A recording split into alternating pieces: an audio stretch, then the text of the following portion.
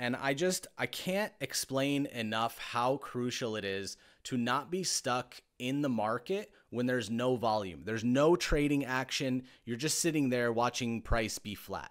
Everyone is saying that you have to trade during a specific time zone. So, how can we identify those time zones? In this video, we're going to show you a free indicator that displays the Asian session, Sydney session, London session, and New York session on your chart. You can display the time sessions one at a time or multiple sessions simultaneously. This will help you identify the most volatile sessions to trade in. To begin, head over to TradingView and tap on the Indicators section. Then, type Sessions and click on the one by LuxAlgo. Then, the sessions will appear like this on your chart. Head over to the indicator settings and click on it. Scroll down to the very end and uncheck the boxes. Then, change the transparency to 79 and scroll a bit, and change the yellow color to black, then click OK. Now, as you can see on the chart, the sessions are displayed with the names above them.